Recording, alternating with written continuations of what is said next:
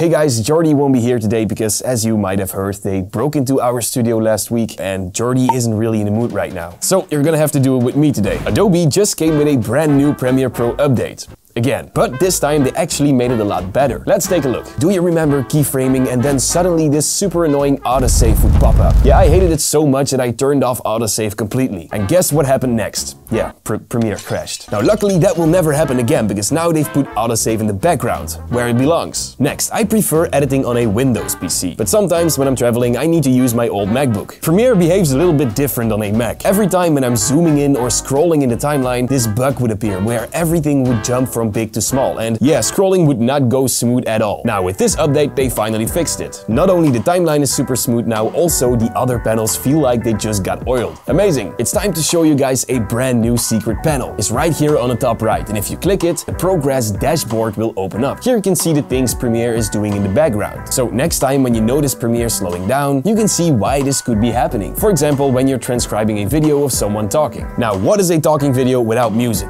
Absolutely nothing. You really need music to set the mood and tone in your videos. It plays a huge role in whether the viewer will like your content or not. And that's why I want to show you audio, where you can download all kinds of music and sound effects. And they're also sponsoring this video, by the way. You can download literally anything you can imagine. When I'm editing these Premiere Basics episodes, I always use audio because with the filters, it's so easy to find exactly what you need. And as you can see, they're adding new tracks all the time. You can even use them without having to worry about monetization or copyright issues. And on top of that, very soon they will release a mobile app where you can browse music and create your own playlist from anywhere. If you're making any type of content and want to take things serious, this platform is literally everything you need. Oh, and I almost forgot, you can get 70% off by using the code Premiere Basics at checkout. So go check out audio by clicking the link in the description down below. Okay, let's get back to Premiere. The next feature has already been lurking around in the beta version of Premiere, but now it's finally finished. It's called text-based editing, and this completely changed my workflow, by the way. First, go to Window on top and click on text. Now you can see a list with all the clips that are not transcribed yet. Just click the transcribe button and wait until Premiere is done. Now you have a text version of Premiere which you can edit. Select a part of the text that you don't need. Now an in to out point will be selected in the timeline. Now click the extract button or just hit the backspace key on your keyboard. There you go. This way you can go through an entire edit in no time. Next you can see the lift button. If you click this one, Premiere will also cut away your selection, but it will leave a gap in between the clips. That's for when you want to add some other footage in between, for example. And of course you still need to fine-tune the cuts, but even then it's a huge time saver. They added some other features as well, such as this little button. When you enable this, these dots will appear, which means that there is a pause in your video. If you want, you can also select it and hit the backspace to delete it. Now I really think that this update stepped up Premiere and I can't wait to see what's next, such as a shutter angle option in the effect controls. That way we don't need to use the transform effect anymore if we want to add some motion blur. Also, sometimes my keyframes disappear in the effect controls. Now you can fix that bug by wiggling your workspace, but still,